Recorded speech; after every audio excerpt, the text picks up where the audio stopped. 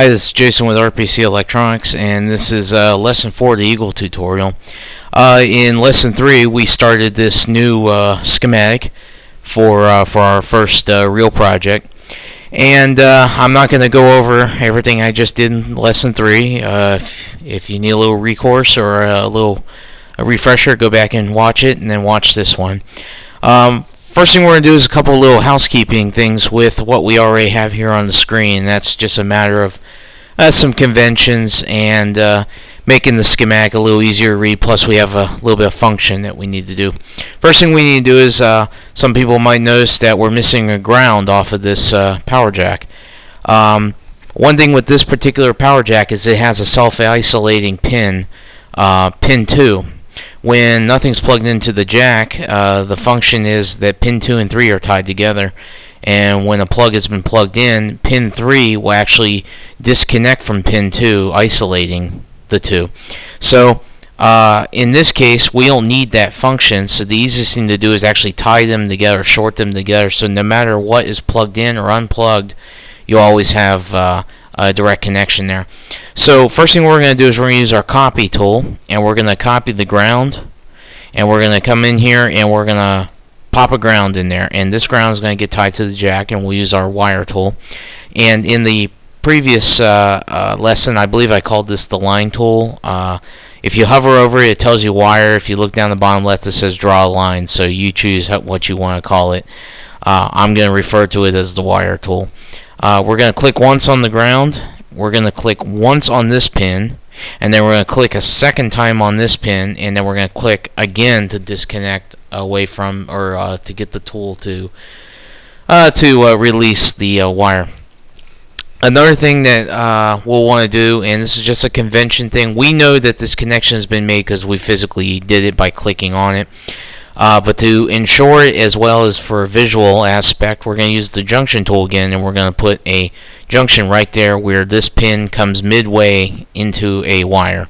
And again, that's more of a convention, but it's also functional, as in if you want somebody to be able to look at the schematic and discern whether that pin is connected or not. So we're going to go ahead and do that.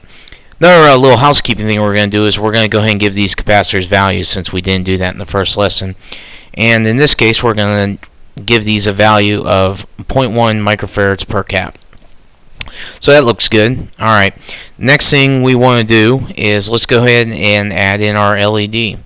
And in this case, where Eagle can be sometimes cryptic with the naming convention, in this case the library is actually called LED. The one thing you want to be careful though is that all of these parts underneath the LED most of these are user submitted custom parts.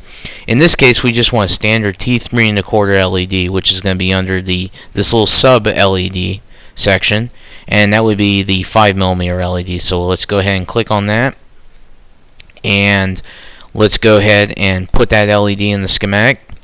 And while we're at it, let's go ahead and get a current limiting resistor. We're going to go to the RUS, and this part right here will be a 1/8 watt flat laying resistor. I'll go ahead and change this so you can see that a little bit better. It's a flat laying; it'll lay flat on the PCB. So let's click OK. And another quick little tip is anytime you need to change the orientation, you can very easily just right-click your mouse, and it will change the orientation of the part. And we're going to go ahead and add this part right now. And now what we need to do is get power to this LED as well as a ground. So let's use our copy tool again, and we'll copy our 5-volt pole.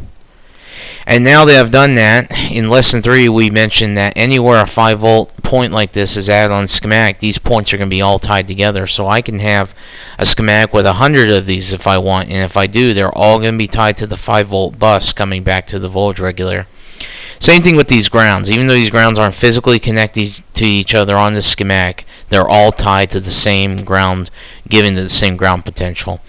Alright, we're going to copy the ground as well while we're talking about it, and we're going to go ahead and add that to the resistor. So now we effectively have a complete schematic with a source of power, the filtering caps, the voltage regulator, the LED, and the limiting resistor.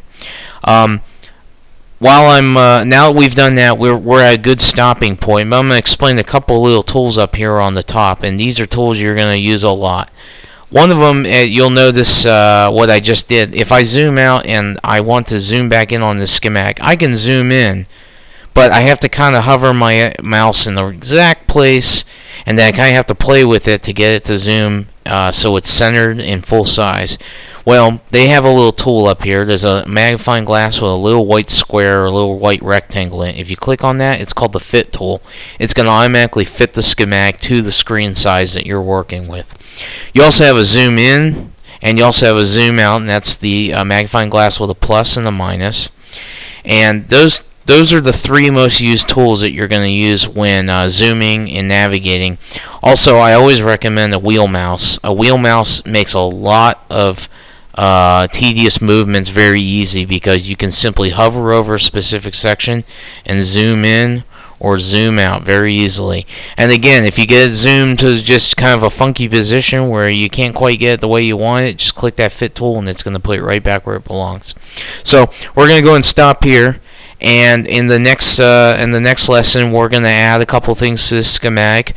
And once we're happy with the way the schematic is, then we're going to go ahead and start laying out our first board. So thanks for watching, and we'll see you in lesson 5.